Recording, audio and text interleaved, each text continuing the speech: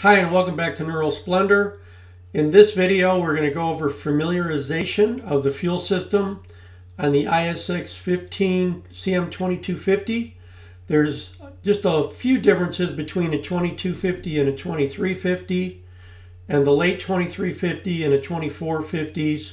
The big difference is the injection pump, the way it looks, how many high pressure lines go up to the rail. So let's get started with familiarization. The ISX 15, the fuel system is on the driver's side of the engine, or the left side. We always view the engine from the flywheel housing looking forward. Number one is the fuel inlet manifold. There is a check valve in there. Number two is the electric lift pump that'll prime your filter and system. Number three is a low pressure gear pump that builds approximately 185 psi in the fuel system. Number four is your low pressure fuel filter. Number five is the fuel control housing that the fuel actuator bolts into. This bolts to the back of the high pressure pump head. Number six is the high pressure pump head. Number seven is the common rail. And number eight is the fuel return manifold. We went through this in the direction that the fuel flows through the system.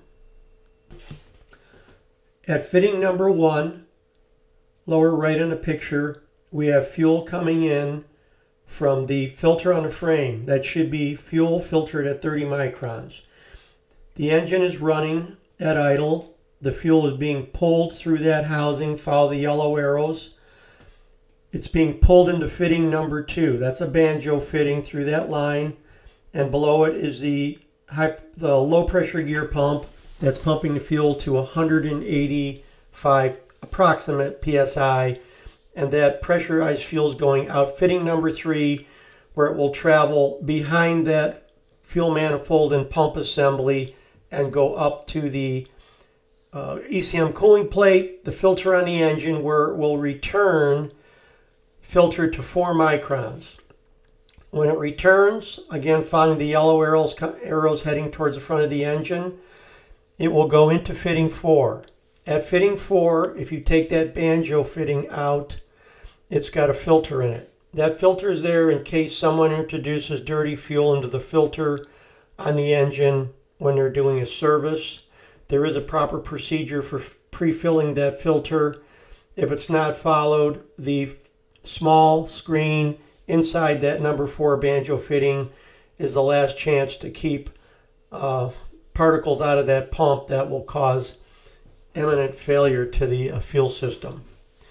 So that screen can plug up if something was introduced, and if it does, you could have a restriction here causing 559 fault code. So that's one place to check.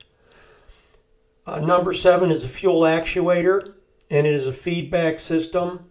If you look over to number 5, that's where the actuator pigtail plugs into the engine harness, and the ECM will monitor fuel pressure in the rail, and then it uses a feedback system to send pulse width to actuator number 7, and you'll see a picture of that a little bit later, and that controls how much fuel pressure the high pressure head can build. It doesn't control it by dumping that high fuel pressure. It controls it by the amount of fuel it allows into the pumping chambers on the high pressure head. I mentioned before that the fuel leaves the gear pump and goes up through the ECM cooling plate to the filter. And remember, that's fuel filtered at 30 microns.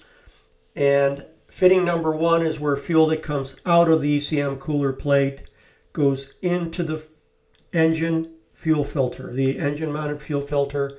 And this filter will filter at 4 microns.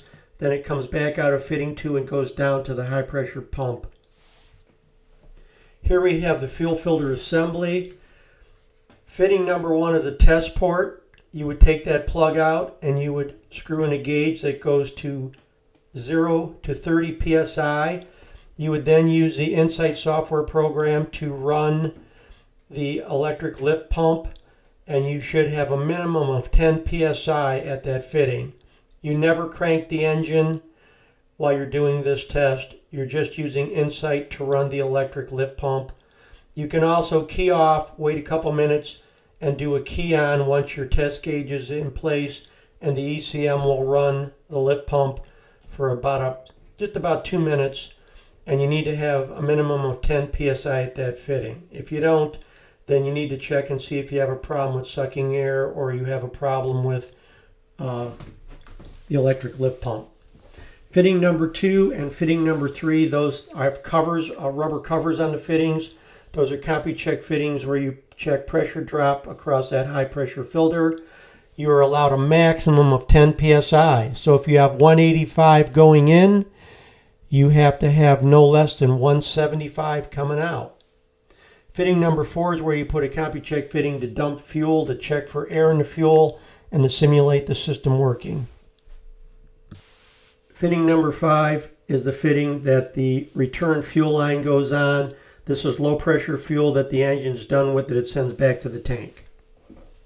In this last slide, the green arrow is the fuel rail high pressure relief valve.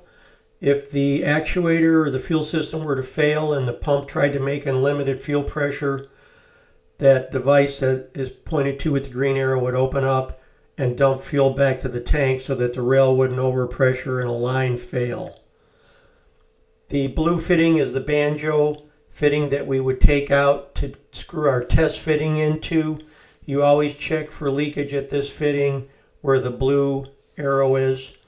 Over on the right, the yellow arrow is pointing to the fuel pressure sensor that is part of the feedback system, and that sensor senses between about 6,000 and 40,000 psi, and it's quite accurate. That takes us through familiarization of the fuel system. So we'll stop there. The next video will be the start of diagnostics in the fuel system. See you next time on Neural Splendor.